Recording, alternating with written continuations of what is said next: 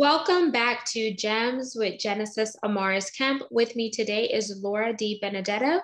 And here's a bit about Laura. She's a TEDx speaker, the #1 best-selling author of The 6 Habits, and life mastery coach. Laura teaches how to create the life of our dreams without sacrificing what we love. She's also the founder and CEO of Vision Advertising, a company that she built at age 19. And she has helped hundreds of entrepreneurs build and grow profitable enterprises entirely on their terms. And today, her and I are going to unpack how to be truly wealthy. So without further ado, welcome, Laura. Thank you. I'm excited to spend time with you again. So let's really unpack how can we truly be wealthy? Because wealth to some people may be like, oh, I'm securing the bag. I have all the money. I have the big house, the nice car. When in actuality, they may be poor and broken inside because they have all the bells and whistles, but something internally is not right. So they're exhibiting that anger, that pain and frustration onto others because they're not really happy with themselves. They're happy at what their money could buy, but they truly don't love who they are. Absolutely. It's tragic. Been there, done that, got the t-shirt and keychain. So the thing with wealth is, if you think about it, we talk about money, right? The stuff, exactly as you said, but that stuff can't come with us when we die. You might be able to will it to those left behind, but at the end of the day, like your real human wealth is the time you have. That's it, right? And to another degree, you could argue that your health is also part of your wealth. And a lot of the work that I do helps people to make the time you have be richer in quality, having your health return to you because you're not living a life as a big stress ball. So, this isn't to say that having a lot of money isn't nice. It is.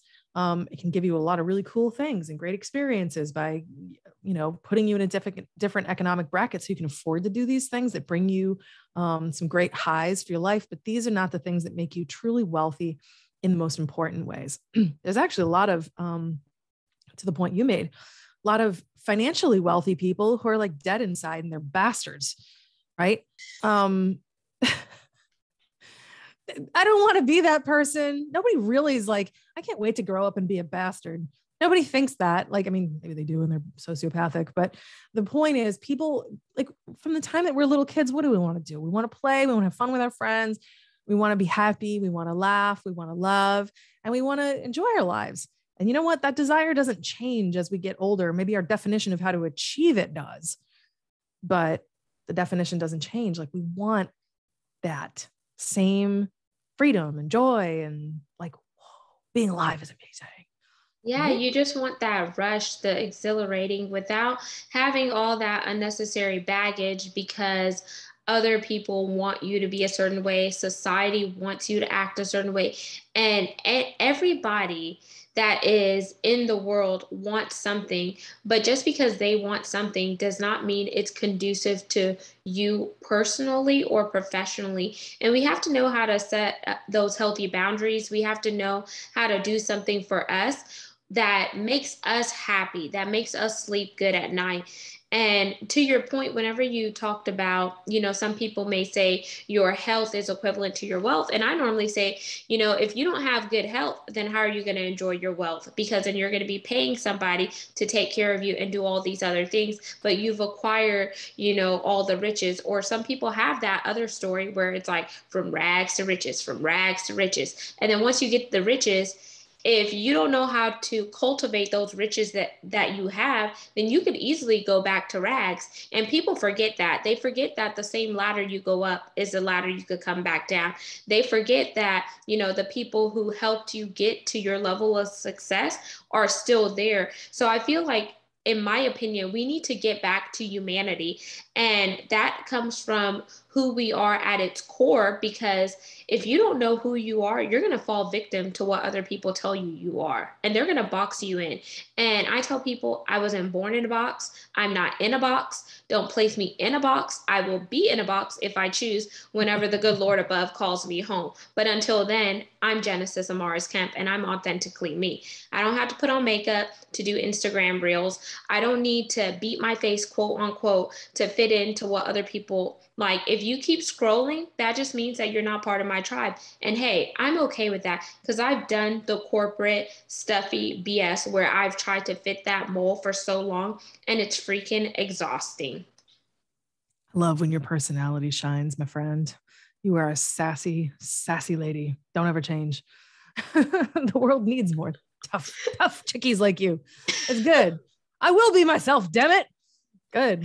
So yeah, you know what? This is such a great subject. You know, when we think about like being ourselves, like I'm launching a podcast where I'm going to be talking all about sovereignty and stuff like that. And what you have just said is really all about one of the many flavors of sovereignty that gets me excited. Be your damn self. No, you don't need to put on the makeup. I mean, I happen to like makeup, but you don't need to put it on. You don't need to please other people. You don't need to accumulate the car and the house. I mean, they're nice. And if you want them, you can have them. But the whole artificial list of the gotta do's, it's BS. It's all wanna do, right? And you can opt in or opt out if you want to. So we talked about a lot of different aspects of this, but man, like, big core driver for me is sovereignty. It's why I wrote my book, you know, and I'm not just talking about the political version of sovereignty that's like talking, you know, that's in the news these days. I mean, that one matters to me, but I'm really talking about the sovereignty that God gave us to be who we truly are. We also were not born with makeup on our faces. So there's that, or high heels, or having to stuff ourselves into Spanx. Nothing against the nice lady that invented Spanx. But like, when we are fully expressed, when we are truly ourselves, when we are going about the world confidently, pursuing our dreams, and we're doing things in a less stress kind of way, you actually get to enjoy your life. You get to have fun doing the things you're doing. If you can find pathways to, do your work a little more efficiently, you get to have more of your time. You can make sacrifices today that will, pay you in the long term. I mean, there's so many different nuances to this that we could really explore in a substantive way. But at the end of the day, if the major shift that, seems like you're already there, but anyone listening to this, the major shift we want people to walk away with is wealth is not just money. Wealth is very much, and most importantly, it is your time and your health. And if you focus on those, decisions will be different. You will perhaps prioritize your mental well-being. Perhaps you will not have conversations that you hate. Perhaps you will actually enforce your boundaries because you realize how important your health and your wealth and your time is, like you make different decisions when you prioritize those things. So, obviously we can talk about my book. We can, do a, little dive into that if you want to, but the major takeaway that I want everybody to walk away with is please prioritize the correct kind of wealth. And then all the other decisions that you make, once you do that, will actually help you have all the different kinds of wealth. I totally agree, because whenever I think about wealth, I think about your emotional well-being, your spiritual well-being, and then, your business well-being, whether you're an entrepreneur, whether you are currently in the E bucket, which is the employee bucket, but then you have your business on the side and you're just getting stuff accumulated so you could transition over fully into your own business. And then, having that homeostasis balance with your family, because your family is a part of who you are. And when I say your family, I'm talking about your spouse and your children. Everyone else is extra, because you didn't marry your cousins, you didn't marry your siblings or anything. I hope not. You married you married your spouse, but I had to. I feel like sometimes people like to interject in people's personal relationships because they feel entitled. And that's the problem. You have to have those healthy boundaries. And it goes both ways. Like, yes, I love my family, but when it comes to certain things, I'm not including you because I know we're traveling at different wavelengths. And that's okay. Because at the end of the day, you are not paying my bills. You're not sleeping in my bed at night. You're not putting gas in my car, or you're not doing anything. You're my family by bloodline. But that does not mean that you necessarily treat me like family, because I have some friends that treat me better than my own damn family. And it is what it is. Like, no disrespect or discord to them. It's just what it is. You know, we're on different Well, wavelengths. sometimes family by choice is better than the family we were born with. True. And I guess, what is it called? Family.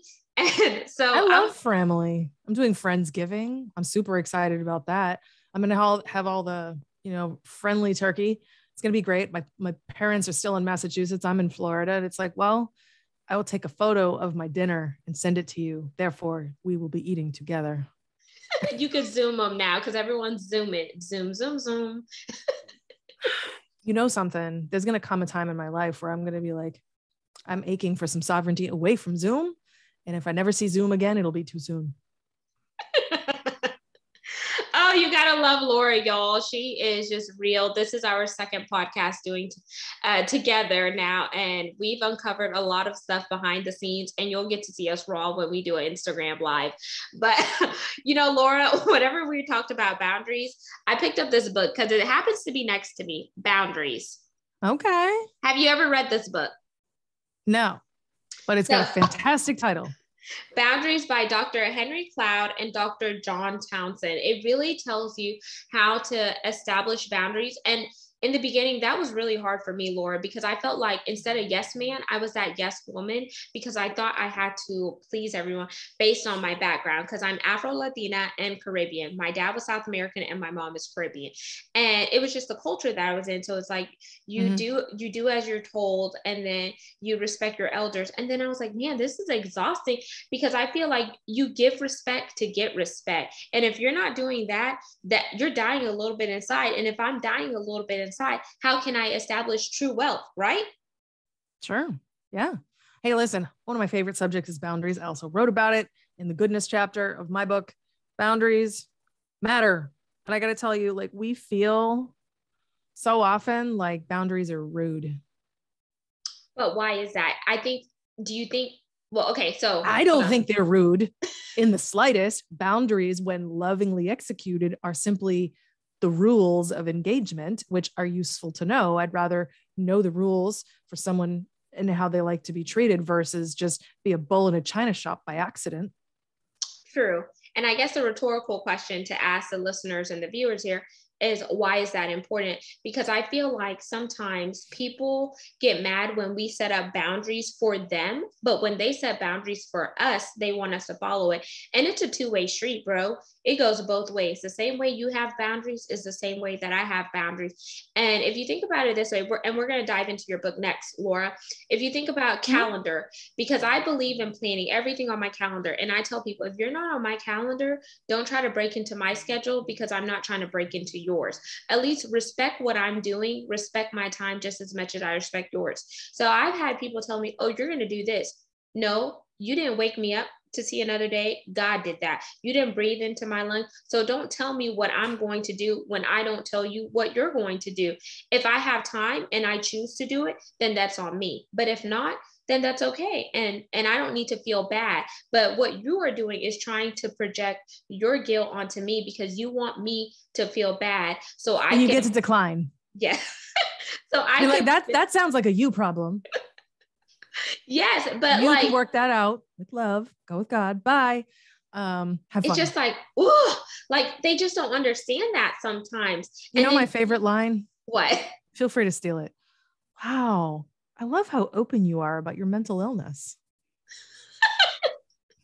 I'm just kidding. I've never actually used that. That's really rude. I want to, though. Sometimes I'm like, damn, homie, stay in your lane. But you just have to do that. And I think I really loving expression of boundaries is very, very important. And, I think when people are new at it, they can be a little heavy-handed.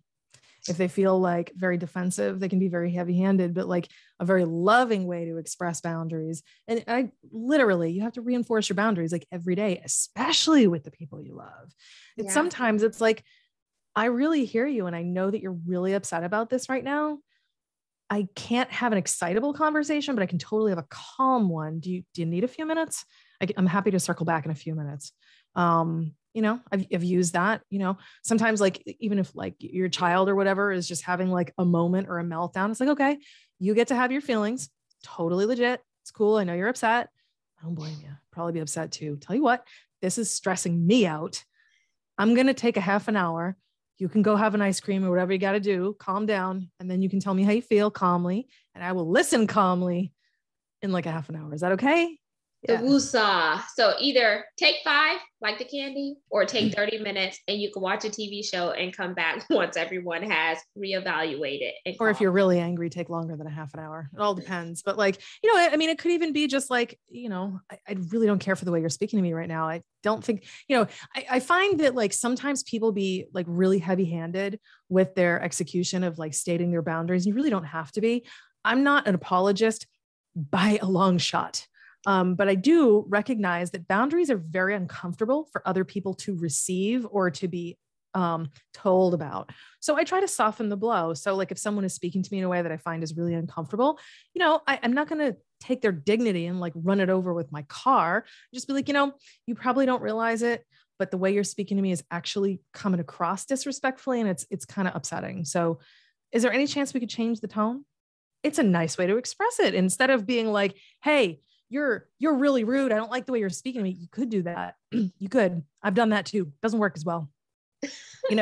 Seriously, you get further with honey than you do vinegar. So, but what I think too, Laura, I think it depends who you're talking to, because me coming from a male dominated field when I was in oil and gas, like if you say something to that man, but you're a strong woman, then you get labeled as aggressive or the quote unquote B word. And I'm like, I'm talking to you just like you were talking to me. So I don't understand what the problem is. But that's a them problem. That's a cultural problem. You can't fix that. It doesn't mean that you still don't conduct yourself the way you need to conduct yourself. And I'm sorry, but if the weak ass man that you're hanging around with cannot handle you being assertive, he doesn't deserve you. Period. I am a tall glass of heavy caffeine coffee. I know that. And my husband, poor guy, he has had to learn how to be strong enough to deal with me expressing my boundaries. And I've also had to learn to be more gentle in the way that I do it. And I actually, if you think I'm a bitch, that sucks for you, because I'm actually a really nice person who isn't going to take your shit. That's it. And if you only like me when you get to abuse me, I'm not winning in this relationship. So I'm going to see myself out. Like, ew. Exit stage left. So yeah. Yes. So I guess I need to play this take to some of my girlfriends that are still in oil and gas, because the way that I did things, I think could be consequently why I got laid off in February, or because, Maybe. I refused to go back to work when my father was sick, which he became my priority. And I'm not going to sacrifice my family's life in the height of a pandemic to go back to work whenever I can perfectly do all of my work at home, which I've been doing for X number of months. But we're going to hold your ground, and you get to do that. And, the thing about employment is you are the one who is selling your time and your services in exchange for money. And the merchant has every right to decline to be told by the customer how it's going to be done. You get to decline. So boom, mic drop, peace out, homie. You're not doing it anymore. So it's all good. And like, if you got laid off, that's fine. Like, I think a lot of people, including my former self, would look at that as a punishment and a reason to discourage you from standing tall in the future and holding your ground again. And when in fact, it's actually the opposite. It's just natural cause and effect. If people don't like the terms that you've set forth, they get to decline the same way you get to decline. That's all it is. And when you take the emotion out of it, oh no, I lost something. Did you though? Because you would have lost a situation that didn't work for you. Did you lose? Did you? I don't think so. Yeah. It sounds like you won, but it's a matter of a perspective change. If you're going to approach all of this stuff from the like, oh, I'm a victim and I can't stand up for myself, because if I do that, then, I'll be penalized, which a lot of women are and feel that way. You're never going to get ahead. Or it's like, no, there's cause and effect. And I know I can handle whatever the effect is, but I'm going to hold my ground with my spouse, my lover, my boss, my this, my that. Like, I'm going to hold my ground because these are my boundaries, and you get to do that. And like I said, we get to do it in a nice way. Sometimes with an employer, I myself am an employer. I've had employees hold their boundaries with me in a really bad way.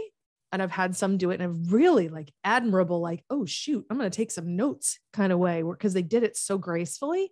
And, it's a difference of, it's not so much the boundaries themselves, it's how we do it. And we don't need to be an apologist in order to hold our boundaries. And, it depends, like you said, on who we're speaking to and the situation. Sometimes our voice is not heard when it's quiet. Believe me, I can yell. I prefer not to. Everybody can. But like, you shouldn't have to. And if you're in a situation where the only way you're heard and respected comes someone you don't respect, perhaps that situation isn't that great after all. Yeah, you have to definitely weigh your options. And, at first I was a little bitter. I'm going to be honest. I was more bitter that you laid Sure, me that off happens. 1 week after I found out, 1 week after my dad died. So it felt like there was no sensitivity, but then it was a blessing in disguise, because had I not been laid off, would I have all this time to do podcasting and connect with people virtually and do virtual conferences worldwide and meet so many incredible people? So it's like a catch 2020, and you have to really look at things from a bigger perspective. And that's what I'm doing. Yes, I miss, the good cushy paycheck and the perks and all of that.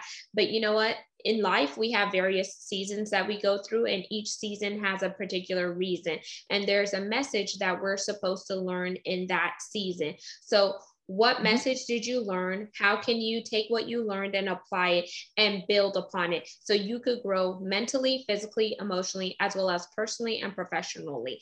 And now that brings us to the 6 habits of your book. So what made you write your book, Laura? And what was the hardest thing to write in your book? And then what was the easiest? Okay. This is not a boundary, but this is a notation. My memory ain't that good. You might want to pepper me with these one at a time. Okay, I'll do it one at a time. Good, because relying on me to remember stuff doesn't tend to work out. All right. So I wrote the book because I was in so much pain, and I was living a life that just didn't work. I wasn't living, in accordance with my own boundaries. I was, just doing things that didn't serve me, and I was chasing the wrong kind of wealth, while sacrificing the only ones that really mattered. That's dumb. So I wanted to solve my own problem. And in solving it, I wanted to share it with other people. So that's why I wrote the book. What was the second question? Okay. So that's why you wrote the book. Thank you for explaining that. Okay. What was the easiest thing to write in the book? And then after that, I'll ask the next question. Okay. The easiest thing to write was just like digging out stories from my past and like anecdotal evidence that like proved my points. It wasn't any particular chapter. In fact, some of the stories themselves were kind of painful, but I lived through them. So I'm the subject matter expert. So it's not like I had something to research. It's like, no, I'm digging through the file cabinets in my head. Like I know what happened. I was there. So it was fairly easy to write about it. Writing about sometimes why they hurt or why the story in particular needed to be used, that actually, I think it called on a level of bravery that I wasn't anticipating that I would need in writing the book. Because when you put yourself out there and you share very deeply personal or vulnerable stories, that hurts. But the pain was necessary. And I did that on a solo episode, because had you not experienced the pain, you wouldn't have, the strength and the resilience to talk about it and to help other people who may be going through the pain similar to you. It may not Absolutely. be identical, but it may be in parallel.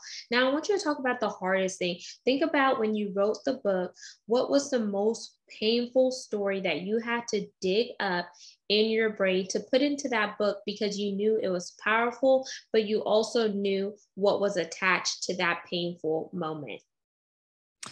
I was in a domestic abuse relationship. And I say relationship in air quotes. And writing about that was hard. And also, that person is still very much alive, has not passed on. And editorial censoring is necessary to protect the stupid. So I wanted to make sure that I was not slanderous. I didn't love writing about it, but it's an instrument for good, so I could share it with other people. I also had to be very careful about what I chose to share.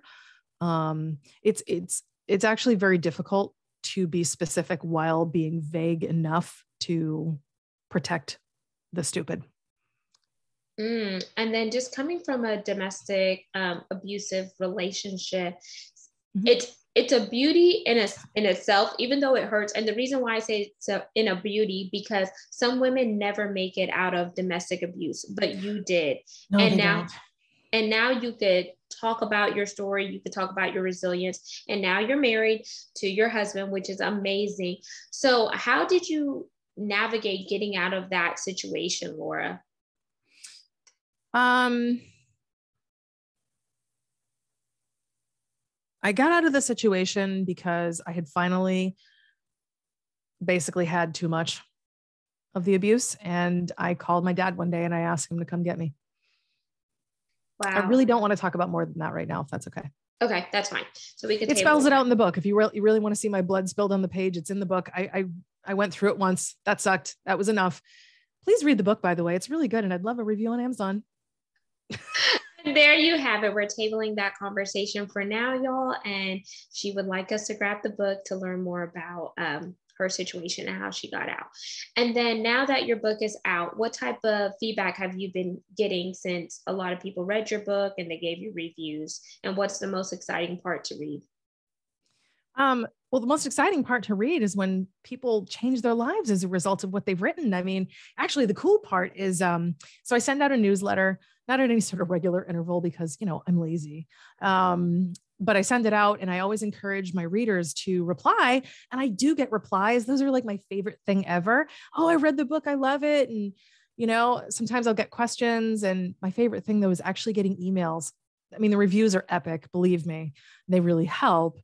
But when I get a personal letter from someone who's like, yeah, I read the book and like the second chapter, or the third chapter or whatever really resonated with me. And since reading the book, I've noticed, and doing the work and whatever, I've noticed that I treat myself better, or I'm more present with my children and I have you to thank. And I'm like, yeah, your life is better because of me. Woohoo. Like, that's really cool. But like the feedback for the book has been, I would say it's been very, very positive. It's got 5 stars. Like the little emoji icon or whatever on Amazon, but I think it's like 4.8, which is really amazing for me. Like, it hasn't gotten 5 stars across the board. Like, someone else read the book and I think they didn't appreciate my writing style. That's fine. She's a writer herself. And she's like, oh, she talks about herself. I'm like, well, I mean, I've been through some things. I mean, I am the subject matter expert on all these things. Why not? It adds some humanity. And, I think, but largely the feedback has been fairly consistent. It's that it's a pragmatic book written in a very realistic, approachable way where it's not very fluffy. It's not pretentious. It's not like filled with a lot of like abstract concepts. It's like filled with like actual instructions. Do this thing in this order, blah, blah, blah. And, I think that just the average human, which I consider myself to be, will often appreciate a very straightforward, pragmatic approach to things. And that's been pretty much the overwhelming response, is that A, it works. B, this is really like great foundational stuff. It will make your life better if you actually do it. So, I mean, this kind of feedback, it's like gold. I like knowing I've done a good thing. It is really nice, you know? And that's amazing that you're making an imprint. And while you're making an imprint, that's driving an impact. And you're actually seeing people in the world change because you were bold, you were brave, and you were courageous to own your truths and put it in a book. And as we wind down, Laura, I want you to leave us with one or two gems to solidify our segment today on how to be truly wealthy. Sure. All right. So here's a few gems for you. One, ask yourself, and by the way, this is a hard exercise, hard. Grab a piece of paper and ask yourself, what are my priorities? And write them down. Now, revisit that list a week later. See if you missed anything. See if something on there is perhaps a bit shallow and it's actually not that important to you after all. What's really important to you? And sometimes it's a feeling, sometimes it's a person, sometimes it's a thing, or a situation, but what are your priorities? When you figure out your priorities, you've got your list, then order it. Seriously, figure it out. What is your number one priority, your number two priority, blah, blah, blah, blah. Some people will have God first. Some people will have marriage first, blah, blah, blah. It is your list. I am not judging you. I am not God. So I'm not going to tell you it needs to be God first. Maybe it is for you. Maybe God doesn't make the list. I don't know. This is your turn on this planet, not mine. Like, you figure out your list and figure out your priorities. So that's one little gem for you. Another one is to listen to your body. When your body is doing some funky stuff, like perhaps you've got diarrhea every day, or you've got redness around your eyes. I know I just said diarrhea on a podcast. We're all adults here. We can handle it, but everybody goes poop. Okay. They even wrote a book about it. But like, if your body's doing some funky stuff intestinally, you got redness around your eyes, like I get when I'm like really, really like, inflamed, or your skin is doing some weird stuff, or you're just tired throughout the day. Like, humans were not built to require coffee. Like, if you are, if you find that your body is not functioning optimally, look at it. Just because it's common for you does not make it normal. Right. And your body could be saying to you, yo, your stress level is through the roof, or you are actually incredibly soul bankrupt. You're not soul wealthy, you're soul bankrupt. So listen to your body. I mean, listen, your stress and whatever, and feeling sad can make your skin change. It can make your hair fall out. It can give you diarrhea because it'll cause intestinal problems. Like, these things can happen. Pay attention. And if you don't, you're going to suffer the consequences until you are forced to pay attention. Exactly. Mic drop on that one, because stress is the number one killer, apparently. And Laura, go ahead and tell the listeners and viewers once again who you are, how they could connect with you on social media, and your CTA, call to action. Well, the call to action is read the damn book. It's going to make your life better. If you really like a good pragmatic approach, if you love self-help books, if you want something that's actually going to be the best book that you've ever had, that will be a reference for the rest of your life, that will make it exponentially better by challenging you and giving you a great insight into you, read the book. The website is www.the6habits.com, the6habits.com. It's also on Amazon. It's also on Audible. Jeff Bezos has enough money. If you buy it direct from the independent author, I make 50 extra cents. Ooh. Woo! And all of Laura's contact information will be in the show notes. And just to summarize, I definitely want to encourage you to really be your authentic self. Stop living in the shadows of other people. You weren't made to be a carbon copy, but you were uniquely created, and you are a masterpiece. And that's a part of you being truly wealthy whenever you know who you are and whose you are. So make sure you subscribe to this platform, you share it with a family member and a friend, and check out Laura's book, The 6 Habits. And until we chat next time, peace, love, and lots of blessings. Signing out, Genesis Amaris Kemp and Laura DiBenedetto.